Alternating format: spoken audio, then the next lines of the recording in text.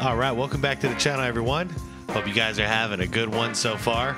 I came across a video from Secret Base, and this is a long one.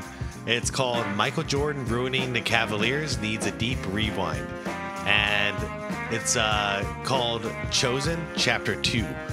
Now, from what I checked out, Chapter 1 was just kind of like a rundown history of the Cavaliers, and I don't know what Chapter 3 is. I assume that's when LeBron comes to Cleveland, but I wanted to focus on this, Michael Jordan ruining the Cavaliers, because that sounds like fun. So, this being one of those long ones, I highly suggest y'all get a drink, get some snacks, get cozy, because we're going to be in this one for the long haul. And I've been getting demands for doing some longer form reactions, and that's all good with me because I get to kick back and relax and just kind of enjoy it when we do this. So as always, I'm going to link the original Secret Base video down below in the description. So if you want to watch it without my commentary, go right ahead. Great channel. Highly recommend it. And everybody else, please leave this video a like. It always helps. And yeah, I can't tell you how much that little action helps. So yeah, I appreciate it every time, you guys. Yeah, without further ado, if you guys are ready, let's do it. If not, pause and come back. Grab your snacks, grab your drinks. Here we go.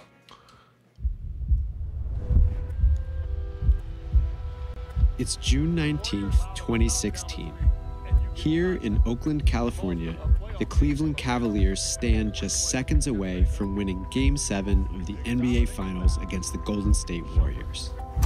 This would be the Cavs' first championship in 46 years of existence, an achievement that looked impossible by the end of the Ted Stepien era. Nobody in 1983 expected the Cleveland Cavaliers to keep existing, let alone win a title. A lot has changed, and the line between then and now swerves in every direction. Before we witness this special Cavs moment, we need to recall the second chapter in franchise history, its rescue and rebirth under new leadership, and its second death at the hands of those notorious Reapers. Bad moves, bad luck, and one very bad man. Yeah. We need to rewind. Before we get into this, because of the way Jordan punished the Cavs all those years, I really thought LeBron James was going to be the guy who helps them heal. You know, like I thought they were going to win some championships with LeBron in Cleveland, and, you know, it would make up for what Jordan did to them, because Jordan just crushed their dreams for like, you know, 15, 16 years. But it didn't work out that way. Instead, LeBron just broke their hearts twice. Nice retro theme there. I like that.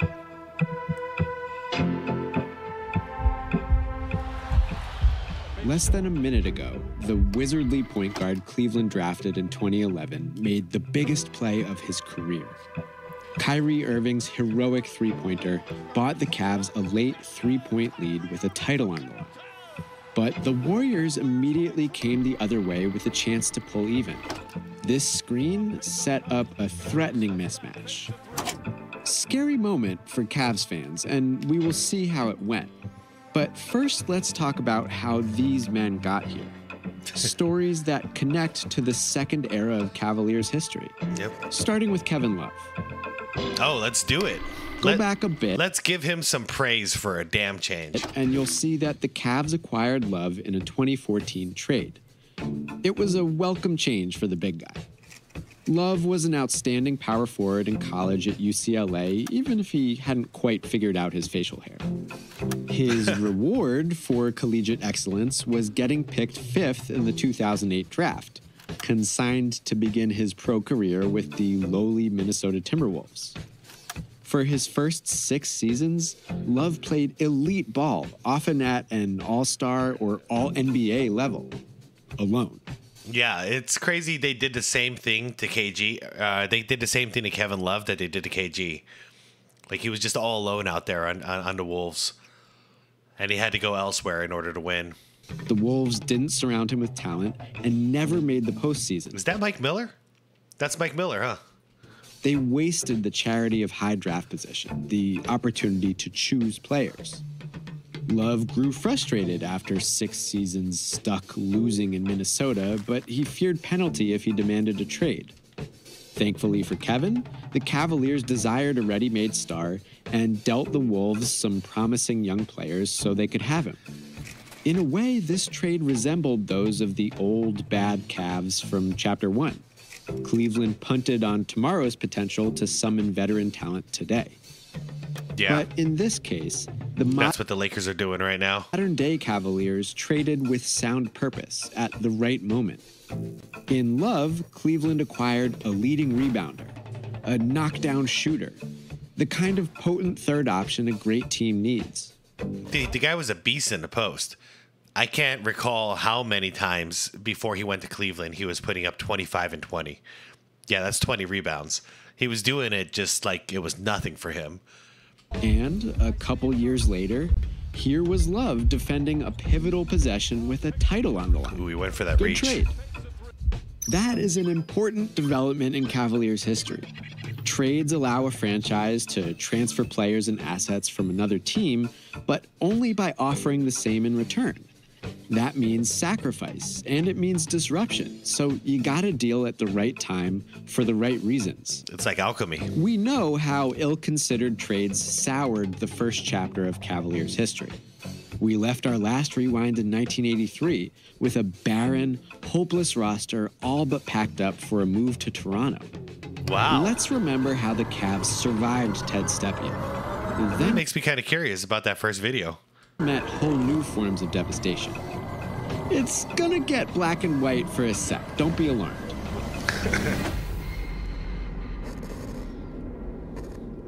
During World War I, the United States passed the Trading with the Enemy Act, which authorized the seizure of German assets in the U.S.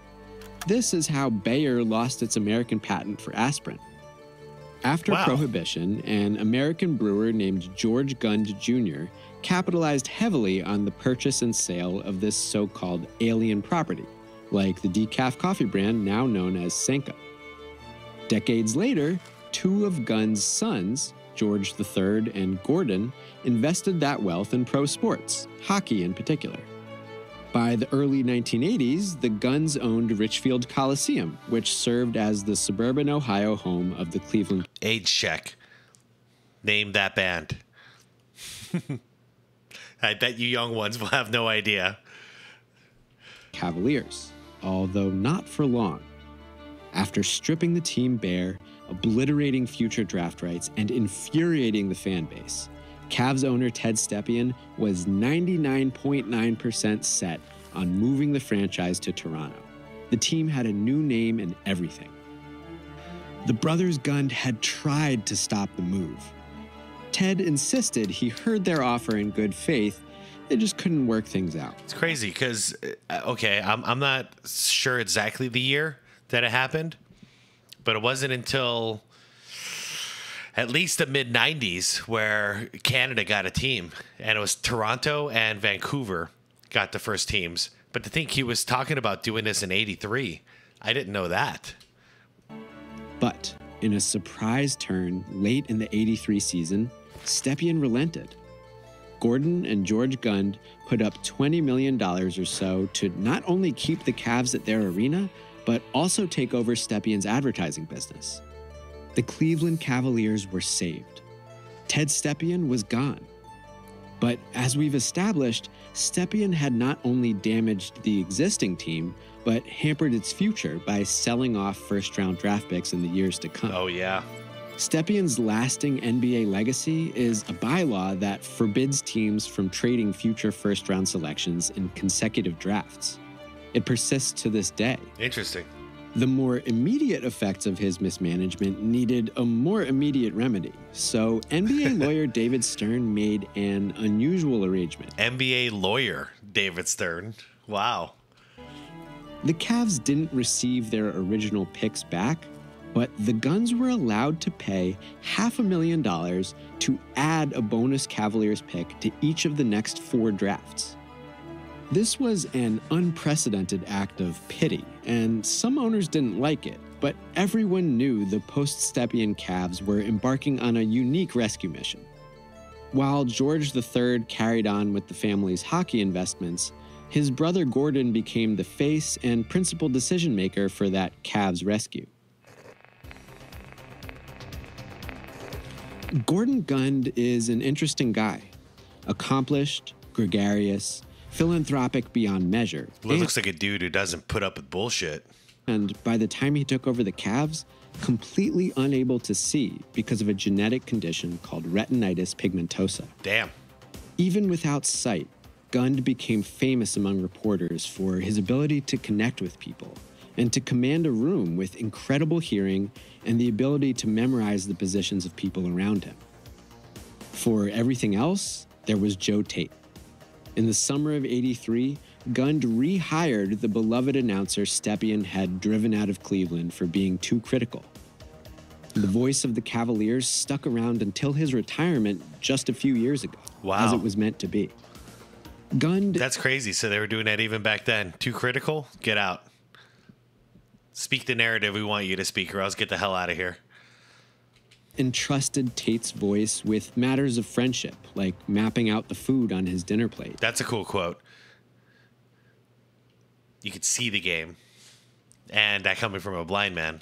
And when it came to business, the owner knew he could count on Tate's radio call for an honest, vivid assessment of the on-court product. I respect that. That product was kind of rough at the outset. World B. Free was the top performer in those early days, a scoring star too cool to worry about his hairline. Free did his best to put on a show during the mid-'80s transition period. Another post-Stepien holdover was executive Harry Weltman, who stayed on as GM and gave George Karl his first NBA coaching job with the '84-'85 Cavaliers. Learned something today. I had no idea that's where George Karl started. Those Cavs finished 36-46 and actually made the postseason. Free led his younger teammates in a shockingly competitive series against Larry Bird's Celtics, but Cleveland fell in Game 4 against the eventual Eastern champions. To keep improving, the Cavs needed to nail the draft selections they bought from the NBA. As you know, that is how losing, unappealing teams fix themselves. Yep. By choosing new players who probably wouldn't have chosen them. Hey, they made the playoffs at least, though. But the front office led by Weltman wasted those first 3 bonus picks. Future All-Star Doc Rivers sat on the board when the Cavs picked 24th in 1983, but they passed on him. The Cavs famously lacked their 4th pick in the loaded 1984 Who did they pick in 83? Yeah, 84, we all know this. draft and thus couldn't claim Charles Barkley, but they still could have snagged John Stockton at 12 and chose not to. In 1985, the Cavaliers... That would have been interesting. But they ended up with Mark Price, and Mark Price was not exactly Stockton, but he was pretty damn close. Had the chance to pick Karl Malone 9th. Instead, they selected Cleveland's own Charles Oakley, a fine enough pick. So they could have had Stockton and Malone. Wow. Until they dealt him to the Chicago Bulls in an inexplicable trade. By the end of the '85-'86 season, the Cavs were a normal basketball team, but not a good one. So they started from scratch. Weltman fired Coach Karl, and then he got fired himself. Gordon Gund had new leadership in mind.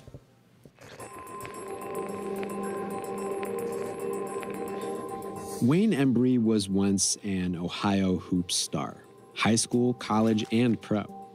He went on to win a title with the 1968 Celtics, and soon after retirement became the NBA's first black general manager with the excellent Milwaukee Bucks of the early 70s. Dude, he's got that young James Earl Jones look to him.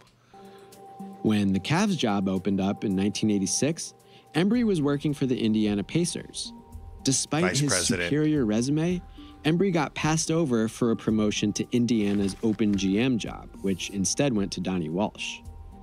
So when Gund came calling, Embry took an interview. It went poorly. A Cavs board member asked him a ridiculous question, albeit far from the worst racism Embry dealt with in his career before or after. Gunn kept pressing, though, and Embry eventually assented, agreeing to take over as Cavs general manager right after the '86 draft. Cleveland needed him sooner than that, though. It was a really big draft. The Cavs still owed their 7th pick to Dallas, but the post-Stepien recovery scheme allowed them to purchase the pick right after it, number 8. Oh, okay. And they'd also heard the Philadelphia 76ers were willing to trade away the number 1 pick. So, with permission from the Pacers, Embry helped run 2 draft nights at once from his office in Indiana. For Cleveland, he approved a trade to get that number 1 pick, sending young Cavalier Roy Hinson to Philly for the opportunity to draft the best center in college basketball. Yeah, Brad Daugherty was UNC's beast. Brad Daugherty. The 8th pick was a no-brainer. Versatile swingman Ron Harper was born and raised in Dayton, then broke some Embry scoring records at Miami of Ohio. Yeah, Ron Harper was one of those dudes before injury. He was very Jordan-esque. I ain't going to say he's like Jordan, but he reminded a lot of us of Jordan. And it's cool that they won 3 titles together. Perfect fit. With his remote work complete, Embry spent the rest of the night on Pacers business. He set up a trade to acquire the Dallas Mavericks' 25th pick so Indiana could grab Georgia Tech point guard Mark Price. Just one thing. While Embry was on the phone conducting Pacers business, the Cavs were speaking to a different Mavericks executive, and they finalized a trade first. So, without his input, Mark Price ended up with Embry's new team. That was kind of awkward for our friend Wayne, who got reamed out on his last day with the Pacers and waited a while for absolution. Oh well, Dallas kinda owed the Cavs for all that Stepien nonsense anyway. Once Embry officially moved to Cleveland, there sat the bounty of young talent he'd helped assemble. Daugherty, Harper, and Price, and the Cavs finally signed their 1985 draft pick, John Hot Rod Williams, who'd been away for a year dealing with the legal fallout of a college point shaving scandal. Oh, wow. These 4 players, all recruited through the draft, would play a huge role in the Cavs' return to excellence. All that in 2 years? Hot Rod, Price, Harper, and Daugherty. That's a hell of a turnaround. Daugherty was the centerpiece, with refined skills down low. Hot Rod his perfect complement at forward. Harper provided scoring from the wing, and Price would soon prove his brilliance at point guard. To lead them, Embry hired Lenny Wilkins, once an all-star and early Cavs player who'd since become a title-winning head coach. Yeah, great coach. And yes, a black person. Eat shit, guy from the job interview. Eat shit, racist hate mail. Wait. Yeah, this was the 80s. But I refused to be intimidated by him, the usual hate mail. I was eager to prove my critics wrong. Crazy. He was already proven by then, man. It's so stupid. It's crazy. I got no room for any kind of racism in my life. It's so dumb. In year 1, the Cavs lost games while the youngsters got their feet wet, but they still played some of the NBA's stingiest defense. In year 2, Embry accelerated progress by trading future for present, like the Cavs of yesteryear, but with actual purpose. Cleveland sacrificed some young players, including sharp rookie Kevin Johnson, to acquire established veteran contributors. Larry Nance and Mike Sanders fleshed out an imposing front court rotation, one that allowed Coach Wilkins the flexibility to bring Hot Rod off the bench if he wanted. That did the trick. The '88 Cavs secured the franchise's first winning record since the '70s and returned to the playoffs. At long last, Cleveland was ready to compete. But with whom? Well, what a lead up. 14 and a half minutes in. I hope you all are still with me.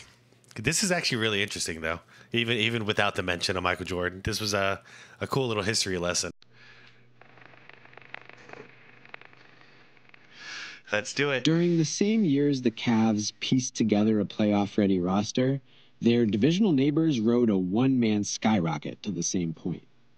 The Chicago Bulls chose Michael Jordan with the 3rd selection in the 1984 NBA draft. By 1988, Jordan had become, You know, the best player in the NBA, a phenom and an artist, the clear-cut league MVP, and Defensive Player of the Year at age 25. It's crazy if you think about it, because how much work went into building that Cavs team, and then you have a one-man juggernaut that's just going to rip your dreams out. One dude that you cannot stop. Freaking Michael Jordan, dude. Draft picks are the gift that keeps on giving. As long as you don't give away the gifts, Ted. In contrast to the balanced Cavs attack, the 87-88 Bulls watched Jordan average 35 points a night for the second straight season, just an astounding portion of scoring for one person. He'd hung 52 on the shorthanded Cavs during a regular season win in December. In a closer March contest, the Cavs swarmed Jordan's last shot. Oh, but man. Charles Oakley. Is that 4 players on him? Hold up. March contest, the Cavs. Okay. All right, 1-on-1. We got 1 coming in, 2 coming in. It's going to be a quadruple team. Swarmed Jordan's last. Look at that trap. Holy crap. Shot, but Charles Oakley, the burly. Oh, okay. He missed it. But yeah. You quadruple team. Someone's open for the rebound. Collector, originally drafted by Cleveland. Wow. Tipped home the game winner. MJ did have some help. But Jordan's Bulls had been swiftly eliminated from the prior 3 postseasons. MJ had just one playoff game victory to his name, let alone a whole series win. So the MVP still had a lot to prove. He didn't want to be remembered as just a scorer for an also-ran team. Yeah, no worries, buddy. 6 championships changed that narrative. To level up his reputation, Jordan would have to thwart these 6th-seeded Cavaliers, who were embarking on their own maiden playoff voyage. And good Lord, could that man thwart. 88 playoffs, all right. Ron Harper was Cleveland's MJ specialist, but Harper had to sit Game 1 with a nagging ankle injury. Jordan hung 50 points on the second string with Craig Elo.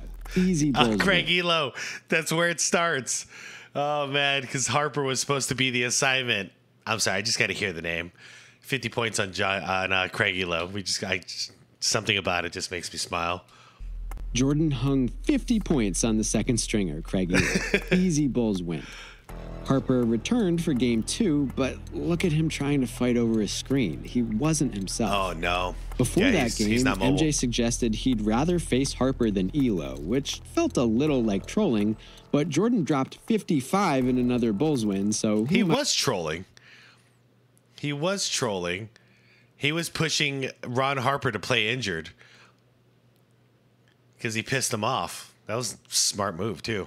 I had to disagree. And while MJ's excellence headlined the 2 wins in Chicago, the former Cleveland draft pick, Oakley, pitched in as a rebounder and second scorer. Back in Cleveland for Game 3, Mark Price broke out for 31 points to command a home win in his first career home playoff game. Guys, I can't emphasize enough how good and underappreciated Mark Price is. In Game 4, Harper took over. That was the beauty of these Cavs. Anyone could take the reins. Harper 30. Jordan put up his usual absurd numbers, but didn't get enough help from people like Charles Oakley. In the closing seconds of Game 4, Harper poached Scottie Pippen's inbound pass to Dave Corzine. Can I take another look at that? Didn't get enough help from people like Charles Oakley. Okay. In the closing seconds of Game... Oof. Right into traffic. Game 4. Okay. No? Harper poached Scottie Pippen's inbound pass to Dave Corzine. Yeah, good. Some typical Cavs good defense. Defense to secure the series tie. After a dormant decade, the playoff atmosphere crackled to life at Richfield Coliseum. It was palpable on the broadcast. Imagine you're Gordon Gunn hearing this ecstatic Joe Tate call over the roar of the crowd. Jordan goes with 7 seconds remaining. Harper goes to the line, and they're going to Chicago on Sunday. Notice one little difference here is if this was LeBron James, he would have left the game and walked out on his team. What's Jordan do? Sits on the bench. Harper goes to the line, and they're going to Chicago on Sunday. But Chicago hosted the final winner-go-home Game 5, and that decisive contest foreshadowed some of the dynasty to come. Jordan performed masterfully as usual, and Pippen, Chicago's unsung rookie, justified a surprised last-second starting nod, leading a comeback with the best performance of his young career.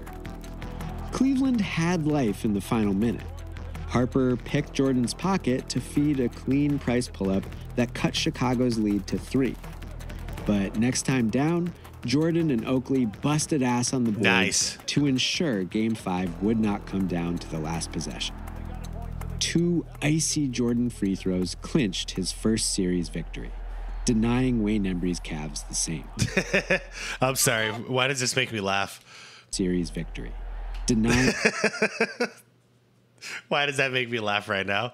Time out, man. Time out. Wayne Embry's Cavs the same.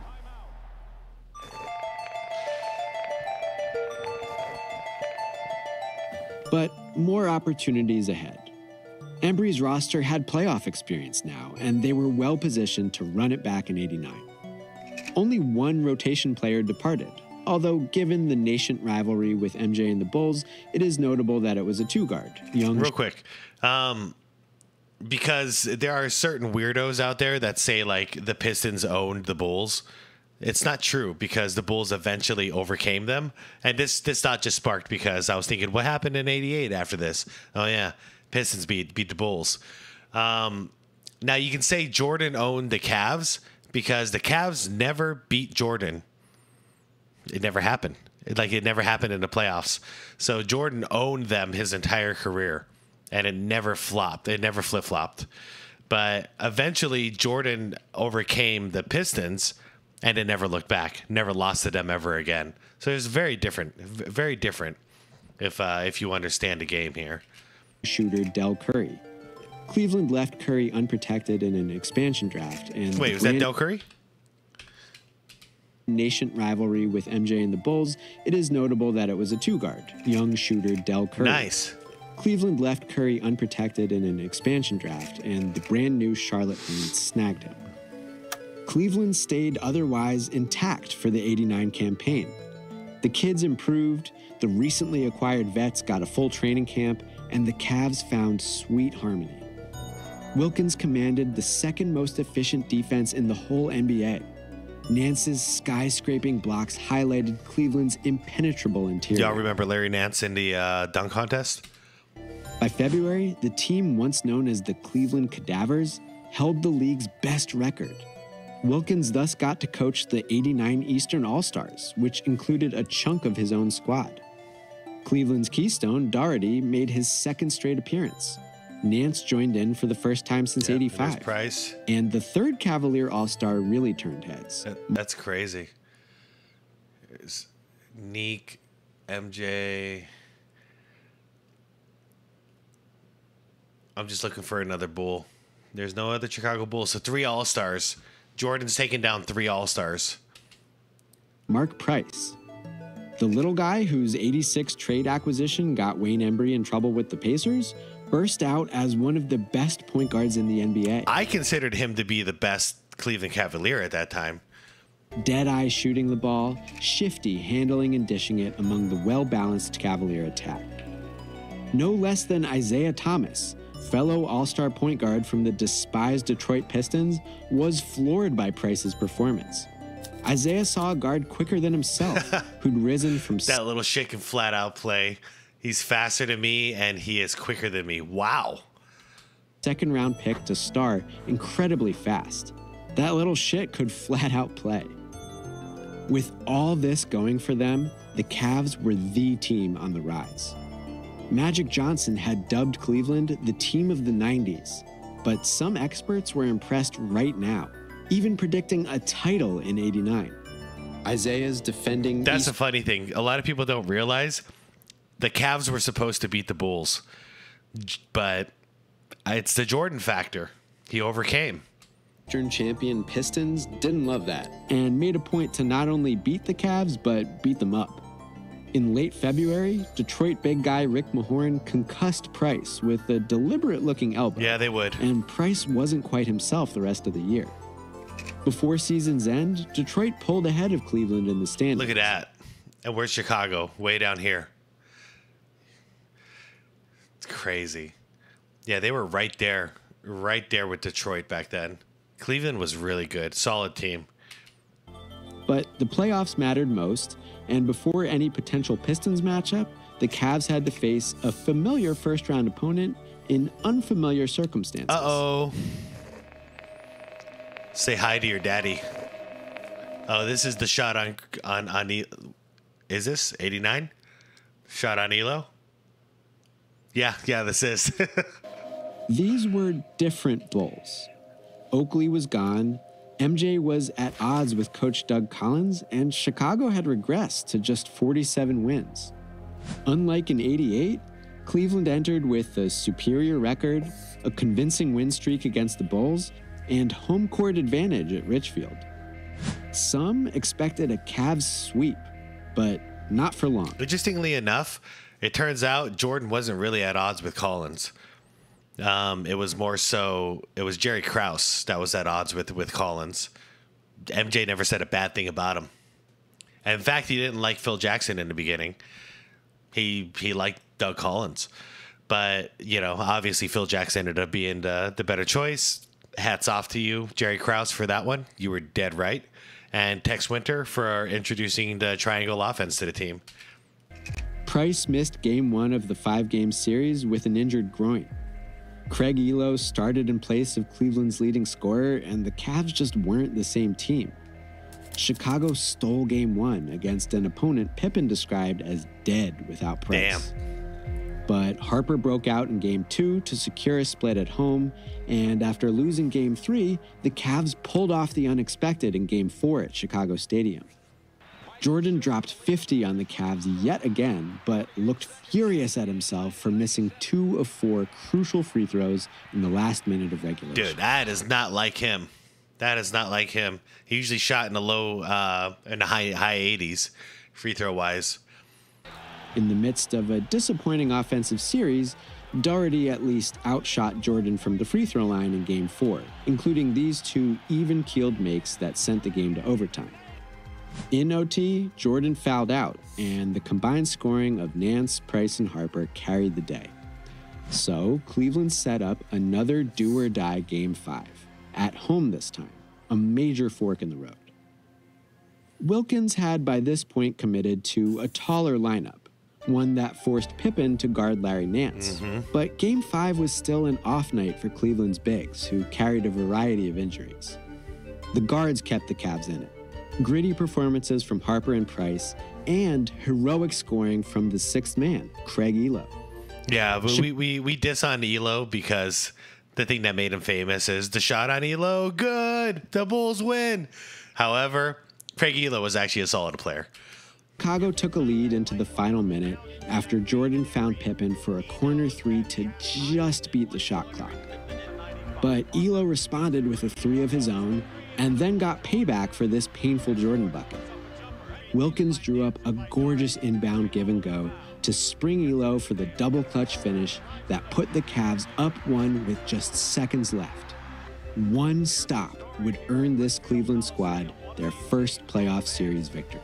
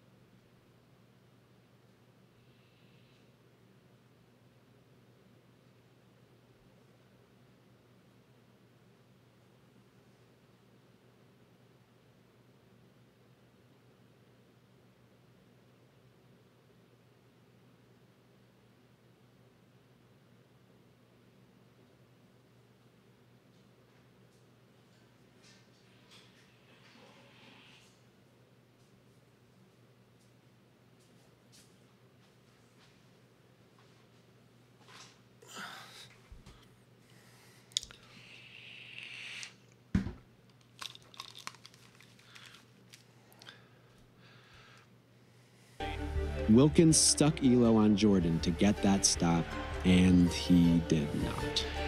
MJ hung in the air seemingly forever to cap a 44-point outing with this series-deciding bucket. Man, okay. Y'all know that the bucket's about to drop here. Let's just look at what he had to go through to get open for the ball. As I recall the 2011 Finals Game 4, where LeBron is just sitting in a corner, not even trying to get open. Look at the amount of effort MJ has to go through to get this ball because he wanted the damn ball. All right? You got Elo on him, but pay attention here, okay? He did not. MJ hung in the air. Yep, you're going to leave your guy. Screw that. We ain't worried about him. All right, now we got Jordan sandwiched in between two good defenders. All right. He's got a I don't want to say push off, but he's doing a fake, you know, so he's faking going up through, but he's going to actually push and go straight to the ball. You want the ball, you go to the ball. Bang. All right. So he's got three defenders potentially that can stop him. 3 seconds on a freaking clock. 4-point out. Look at this. He got everybody off guard just by that one move. Nobody expected him to split. MJ hung in the air, seemingly. This move right here, because he does a fake. You see that fake? He's leaning. So he's faking that he's leaning, and he's going to go around the outside to get the ball. Nobody expected him to cut straight to the ball, because that takes a lot of balls to do. Bang. Right there. That's the move. He faked everybody out. Look, off balance. He took a couple of extra little trots there to realize what's going on. And by that point, too late. MJ's getting this ball. 44. See? Because you'd think he'd go around the outside to catch the ball over here. And that would be a risky move. It was just brilliant. Now you got three defenders on him. Everyone's off balance. Because not only did he... He got him off balance twice. It's so much happens in such a short little time here. So let's just watch it in full. Sorry for the breakdown. I nerd out at this stuff a lot. In the air. All right, fake. Forever. Got you. Now you think maybe he's gonna keep going. Nope, he's not. He did a fake and then another fake. Got you. Now you're off balance. And then he has to hang to the point because Elo caught up to him. Like, once again, not dissing you, Elo. That was good defense. You did everything you possibly could. But back in '89, Jordan can out-hang anybody. Bucket. So that's what he did. Point outing with this series-deciding bucket. Because if that was a straight-up jumper, Elo would have blocked the shit out of that shot, but Jordan had to hang in the air long enough for Elo to jump and pass by him to get that shot off.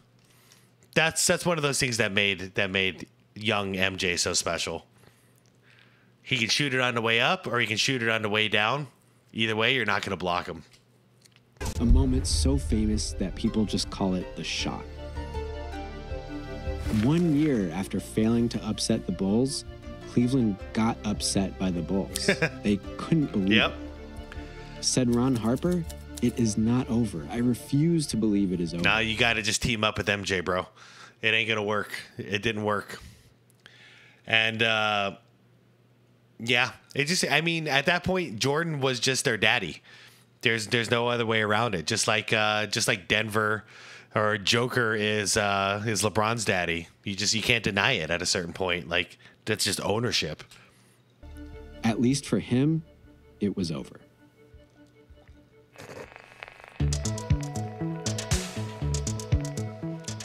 Harper had always stood out from the splendid '86 draft class that formed this team's foundation. He goes to the Clippers after this, right? Or is there a team in between? I think he went to the Clippers after this. Ron was a local guy with a newly minted local agent, Mark Termini, who fought hard for one of his first clients. Harper actually held out for a couple weeks of his first Cavs training camp until Termini and Wayne Embry could reach terms on a rookie contract. And playing where you grew up has its downsides. Embry and the Cavs heard rumors about Harper's friends and irritated him by fussing over the company he kept. Really? Really? Now 25 years old, Harper opened the 89-90 season on the verge of a breakout, Cleveland's best hope of rebounding from that brutal playoff defeat. Sparkling early numbers put Ron on pace to become an NBA All-Star in the same state where he'd won high school and college honors. But the voices whispering to Cavs management grew louder. League security got word that the DEA was poking around Harper's friends, that he might actually get subpoenaed as part of an investigation. Sports executives at the time were particularly sensitive to drug scandals. The NBA was still reeling from Len Bias's tragic death in 1986. And a take I had wrong, apparently, about Len Bias was I figured he had issues with drugs in general, but I got corrected in the comments of a previous video that said he had no drug issues. It was just an out-of-control celebration that he got drafted that caused this. So I thought that was just a blowout, and it was like a regular problem. But no, apparently, that was a one-off celebration, and it just went wrong. And he sadly didn't make it. In Cleveland, Don Rogers of the Browns died from an overdose the same month as Bias. Another Brown, Kevin Mack, got an obscene prison sentence for a cocaine bust that very summer. Some former Cavaliers had been part of the sprawling Phoenix Suns drug scandal in '87. Oh, yeah. So when he was apprised of a potential investigation, Gordon Gunn made up his mind instantly. Yeah, I saw a video about that recently. Actually, it was in January. I can remember it so clear because that's when I had my calf tear. And the only way for me to bathe at that point was to it took me a while. I'm not going to lie. It took me about a week until I could do it proper. But to find a way to crutch myself into the bathtub and basically wash myself like cowboy style, just with a rag on a fucking stick. And I watched a video about all the cocaine issues with the Phoenix Suns in the late 70s and the 80s. I was baffled. But yeah, wow, that takes me back. Man, appreciate the little things, guys. I couldn't walk for a month there. I'm so glad I can walk. Something so simple. I could fucking walk. It's great. It's great. Embry dithered and Wilkins pleaded, but Gund wanted Harper gone. Now. Embry was compelled to trade a celebrated local talent at the top of his game. Yeah, that was a big mistake. The decision made everyone miserable, Coach Wilkins especially. And the eventual trade was grim in basketball terms, too. This is not the name you want invoked after a Cleveland transaction. Wow. The desperate Cavs found their taker in the mediocre Los Angeles Clippers, who also milked some draft picks out of the deal. Yeah, because at that point, wasn't Harper their leading scorer? So, okay. Clippers received 3 draft picks. So they're getting rid of their leading scorer and 3 draft picks? For who? Who did they get? Harper, who had no say in his move, played some excellent years in LA, even after tearing his ACL. Yeah, he was still good. Later on, when he gained free agency, Harper chose a new role alongside this old friend of the Cavs. The drug stuff never amounted to much. The agent, Mark Termini, would never let the Cavs forget that. Harper maintains to this day that the Cavs could have won titles in the 90s if they only kept him. Yeah, maybe. Yeah, but they still have to get through MJ and the Bulls only got stronger. I mean, maybe by they could have competed against Orlando. In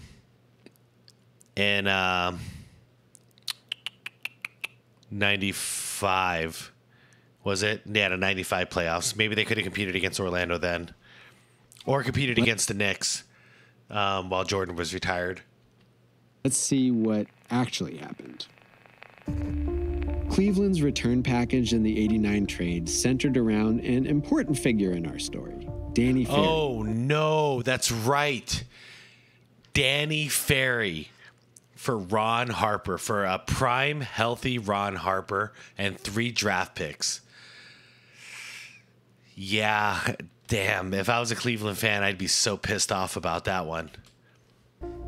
LA had picked the Duke Stars second in the 1989 draft, but Ferry bailed on them to play in Italy, and he would not return in season.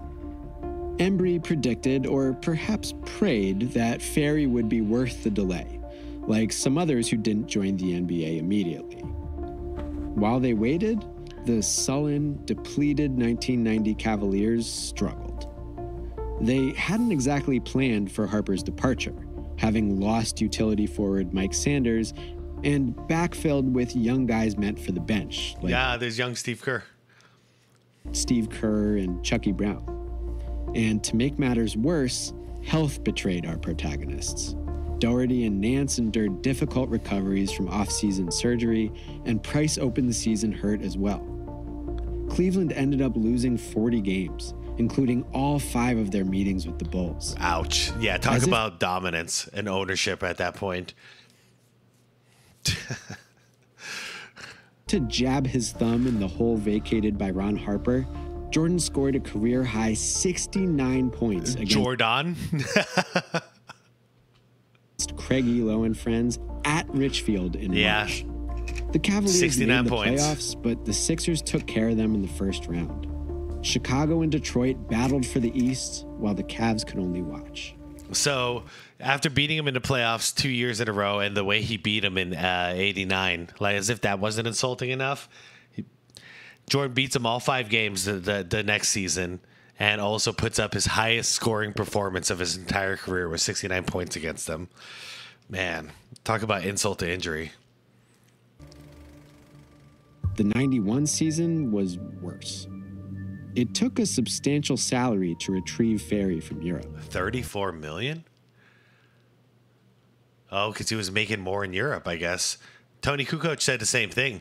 He was making more in Europe, and he had to take a pay cut to go to the Bulls, which is part of the reason why he didn't go right away when he was drafted, similar to Ferry. So I think us Americans have a misunderstanding, and we think, like, poorly on that, but I get it. So you drafted me. Good for you. I'm a professional over here in this country, and they're paying me more than you're willing to pay me. So I'm going to stay here for a while. I get it. And Kukoc, there's also a war going on at that time. It was kind of guerrilla warfare. And he said he wanted to stay, he's making more money anyways. So this way he can stay close to his family and make sure that they're safe during the war out there. Sorry, side tidbit here. That deal, plus a generous new contract to prevent restricted free agent Hot Rod Williams from departing, put the Cavaliers well over the salary cap. Too bad, because while Ferry played an adequate enough career in Cleveland, his knees were in bad shape, and his performance never came close to justifying the Harper trade. I was just about to say, he was good, but he was no prime Ron Harper. No offense. Hot Rod injured his foot early in the 91 season and ended up playing just 43 games. Price's year was cut short by a torn ACL. Lenny Wilkins' once elite defense fell below league average, and the Cavs finished just 33-49. The team of the 90s missed the 1991 playoffs. Jordan and company planted their flag in the decade by winning the title. And then, 5 more. Yeah, no big deal. No matter what the Cavaliers did, the Bulls never let them any closer than they got in 1989. But look at this. This is just messed up. 4-2 in 92, swept them in 93, 94. So this was with Pippen fronting that. Okay, so they were the worst team in the playoffs at that point. And oh no, that's not necessarily true. But they swept them in the first round because back then it was a 5-game series. Oof. And it's not like Cleveland stayed bad. Lottery-picked point guard Terrell Brandon brought some extra burst in 1992, and that was just icing on the cake of a bounce-back year for the vets. Price in particular looked shockingly great after ACL surgery, picking and rolling with a healthy front court. Anybody out there? I've had a meniscus, and I've got a pinch sciatica, and I also I've recovered from a calf tear. Anybody out there with ACL issues? Let me know what that was like. What was the recovery like? Two Cavs won a regular season game by the largest margin in NBA history. Cleveland racked up 148 points without a single individual 148 to 80? cracking 20, a perfect encapsulation of the ensemble effort that made them Wow. great. Those revitalized Cavs went on to win their first playoff series under Wilkins, with Doherty playing some of his best ball to outgun Drazen Petrovic and the Nets. Then came a grueling second-round win against the fading Larry Bird Celtics. A bit later than expected, the Cavs had arrived. Unfortunately, the Bulls never left. 1992 Eastern Conference Finals. Cleveland actually snatched an early road win against Chicago, but squandered it. They got an uneven MJ outing in Game 6, but squandered it. Nance dominated Game 6 and Price gutted through a bum ankle, but the point guard dribbled off his foot on a crucial play in the final minute. Damn. Yet another Cavaliers season ended against Chicago, at home, in defeat. Sorry, guys. The Harper trade haunted the Cavs, not just because they lacked a star wing to battle MJ in that conference final loss, but because they felt stuck in place. Even though the 91-92 roster finally punched through to the conference finals and earned Embry Executive of the Year, it still wasn't enough to match Chicago, and high salary left little room to improve. Adding Gerald Wilkins. Hold on. Salary cap. It will rise to $14 million in July. But the Cavs payroll will be more than $17 million. Okay. Can you imagine that back then? Can you imagine that? While we're in an era where people make $51 million a year. The entire team, the entire salary cap back then was less than $14 million. It was being upped to $14 million at this point. Imagine that. High salary left little room to improve. And Michael Jordan is a billionaire, by the way. He didn't make his money playing basketball. He made his money doing other things because of how good he was at basketball. Adding Gerald Wilkins wasn't going to change Cleveland's fortune in the 1993 Dominique's playoffs. brother. This time, the Bulls swept the Cavs in the second round. Despite a sprained wrist, Jordan ended that series on yet another contested Yep, I remember this this one too. Not as crazy, but we all knew it watching this. And I was watching this game live. Jordan gets the ball in the post. Everything's on the line. And the Bulls swept the Cavs in the second round. And he's about to get double teamed as well. I believe it's you. Despite a sprained wrist. Right? Are you going to... Jordan ended that series. Oh, no. Okay, right here. Yep. So here comes a double team. Yet another. And he just gets it off. I know it's blurry, but it was close. It was close. But MJ's fadeaway. Contested Bang. Dagger of a jump shot. In He front does of it again. 21,000 heartbroken Cleveland fans. Who was guarding him, though? Who was his main... Who was his main guy? Too blurry. Series on yet another contested dagger of a jump Not shot. Craig Elo. That's really what I was looking at. Y'all know what I was doing there. So I can't say he did that on Craig Elo this time. I believe this blurry figure right here is Craig Elo. In front of 21,000 heartbroken Cleveland fans. Again. This crowd is stunned.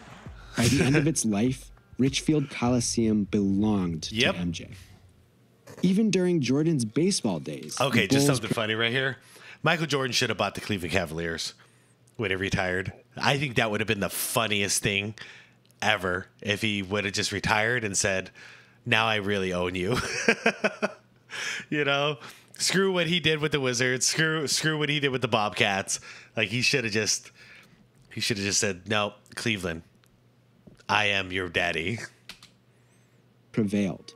The Cavs got a new coach in Mike Fratello and some new young contributors, but the front court injuries resurfaced. Chicago swept Cleveland again in the 1994 playoffs. Because of those injuries, 94 marked the final career games for both Nance and the much younger Doherty. Price and Hot Rod were the only members of that late 80s core to join the Cavs in their move to Gund Arena in downtown Cleveland. By the way, how cool was this court back then? Very ahead of their time. This actually looks kind of like an Olympics court. And to wear these jerseys, which I gotta say have grown on me over the years. Coach Fratello leaned on younger lineups, but filled that new arena with the slowest, muddiest basketball you'll ever see. The Cavs settled into middling seasons that ended with either a first-round exit or, in the case of 1997, defeat in a do-or-die Game 82 of the regular season, which could have clinched the 8 seed. Stung by the unfulfilled promise of the 90s, Cavs ownership felt the itch to just go get a superstar. Some things don't change. You got 4 people on Jordan. Some things never change. Something in the comments from a couple of days ago, we were talking about how people, it was the USA basketball thing, and how South Sudan was trapping our modern team, and we didn't know what to do against the trap. And a comment brought up the Devin Booker thing, because there's a clip of Devin Booker playing a scrimmage game, just like an exhibition game, and he was like bitching and complaining about them sending a double team on him. And he was like, come on, man, it's an exhibition. Like, why are you guys sending a double team? Like, we're really going to do this? And then Kobe's response to that whole thing was like, you better send another motherfucker after me. You know, like better send another one. You know, that was him after he retired, and he was still saying that stuff. But then modern players have no idea what it's like to get quadruple teamed and to still put up the amount of points you put up, and also to shoot 50% while you're doing it. That's what makes Jordan the GOAT. An MJ of their own. It wasn't yet obvious, but Cleveland had royally whiffed a prime opportunity to get that guy in the 1996 draft. That night, the Cavs selected Vitaly Potapenko. Then this guy looked like he belongs to Microsoft. Draft. That night, the Cavs selected Vitaly Potapenko, 12th overall. Vitaly? Kobe Bryant was still on the board. Oh. And Peja Stojakovic. And Steve Nash. It looks pretty bad. And Jermaine O'Neal. When you fail to choose the superstar that fell in your lap and can't persuade a superstar to choose you, you gotta force the issue. Gordon Gund was done waiting, done settling for plan B. He wanted the guy, or, as close to that as possible. The reluctant Embry thus swung a 1997 trade for disgruntled Sonics forward Sean Kemp. Oh boy, yeah. Kemp talks about this, and he regrets it a little bit, but this is just how he was at that time, what he prioritized, and his ego got to him. So he felt insulted with how much he was getting paid, and he went for the money. But while he was hurt and feeling insulted by how much Seattle was paying him and what they were offering him, he began a drug habit. So what Cleveland inherited was now an overpaid drug-infused version of Sean Kemp. And it did not go well at all. It didn't go well for anybody. And Sean Kemp regrets leaving Gary Payton to this day, who Cleveland convinced to stick around with a huge new contract offer. The move earned Embry another Executive of the Year award, but while the Cavs' pricey new star kept them above water, he didn't take them anywhere of note. Injuries and Kemp's declining condition prevented any renewed cohesion between youth and experience. The Cavs missed the playoffs of the 1999 lockout season, and soon thereafter, Gund cleaned house again. He fired Fratello and pushed Embry to resign the same year he entered the Hall of Fame. The Cavaliers crossed into the new millennium with new management, new coaching, and a roster in flux around the founder in Kemp. Ohio guy Jim Paxson took over and emptied the tank in order to, tank. Cleveland re-earned their old nickname with a squad comprising grumpy cast-offs and youngsters learning on the fly. There was promise, but not nearly enough. By 2003, the Cleveland Cavaliers owned, for the first time since the Stepien years, the worst record in the 17 wins. Gordon Gund had saved them. Wayne Embry had rebuilt them in a flash, and Lenny Wilkens had led them. But injuries, desperate trades, and one bad man in red had snuffed their promise to become the team of the 90s. The Cavs exited the century. My brother's got those shoes. Snuffed their promise to become the team of the 90s. The Cavs exited the century hollow, barren, dead, again.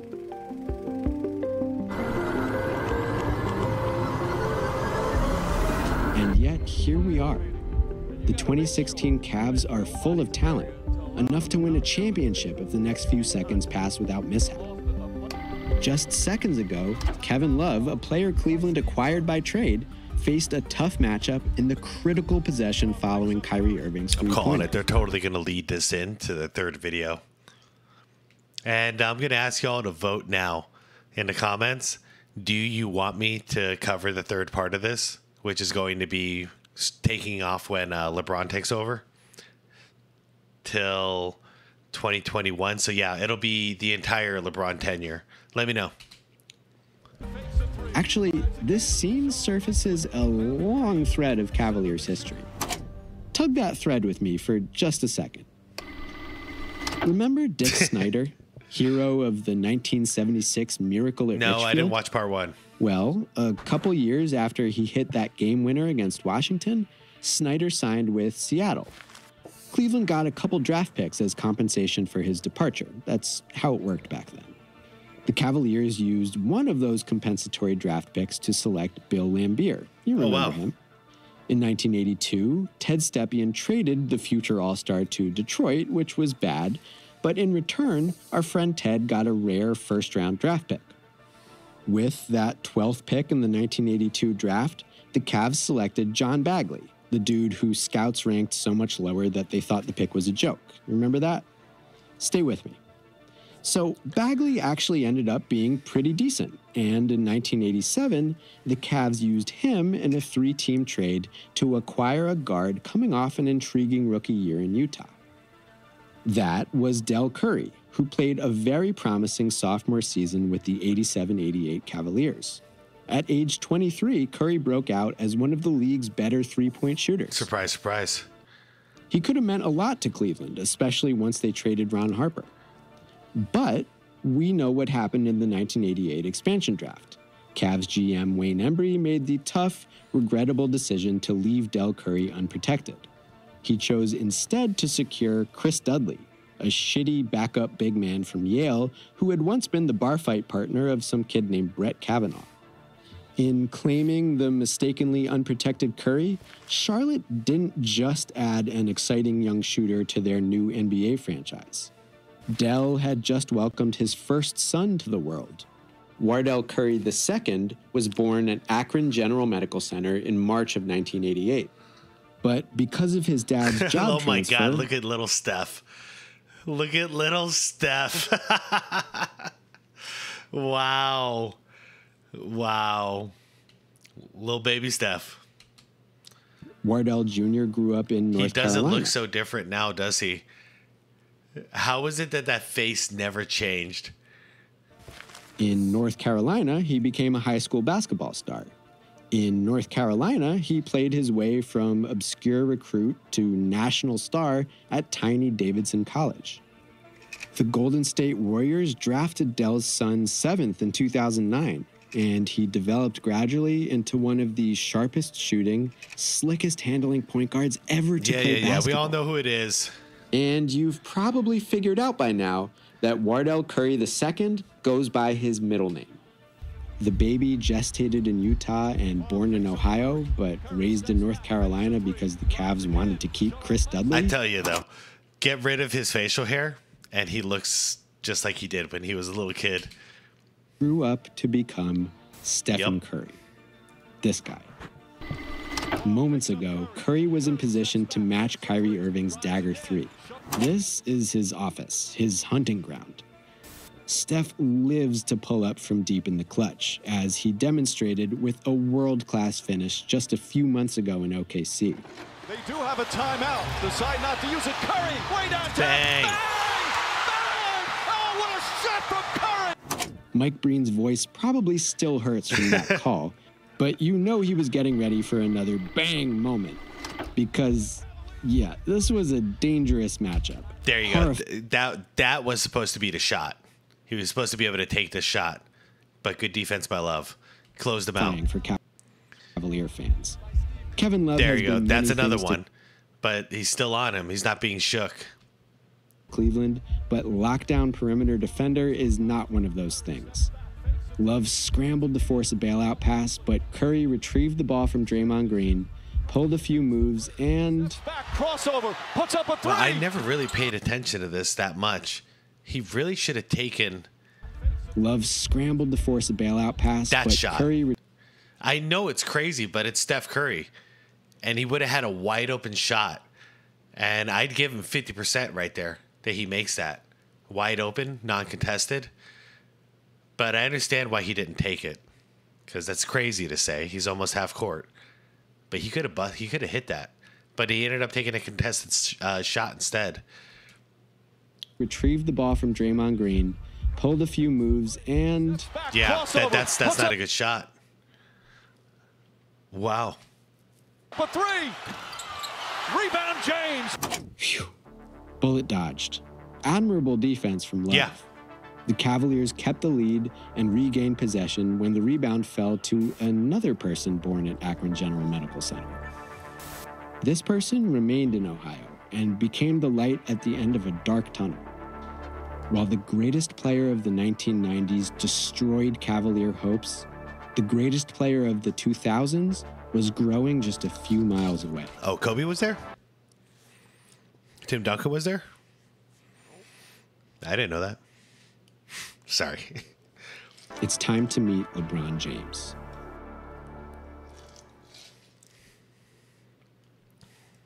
Good video. Good stuff. Very good stuff. Oh, all right. I mean, I kind of want to watch part 3. So let me know if you guys are down for it. I'd totally watch that with you guys on another one of these nights.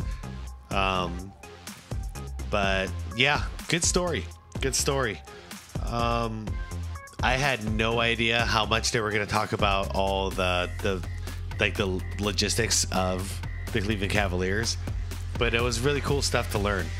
No surprise here. Michael Jordan and the Bulls dominated them year after year after year. And I tell you, there was something poetic about LeBron James in the very beginning, wearing that jersey number 23. There was something poetic about it, and I really thought he'd be that guy. You know, I thought he was going to be the next like Jordan kind of guy. Stick around during the hard times and build until you eventually win and then dominate. But he wasn't that guy, unfortunately. He eventually gave them one, but he had to rip their hearts out once already. Gave them one, and then ripped their hearts out again. Left them twice. You know, double divorce. But you know, to his credit, you know, him and Kyrie and Love, they did deliver one. But yeah, anyways, guys, I'm going to head out for tonight. Hope you guys enjoyed it. Hope you guys had some fun. I definitely did. And yeah, I like these longer form videos. This is good stuff. All right, guys, let me know what you think. Like the video, subscribe to the channel if you want more content like this. If you do, I will see you very soon. And yeah, thanks for hanging out and watching with me, you guys. All right. Peace out.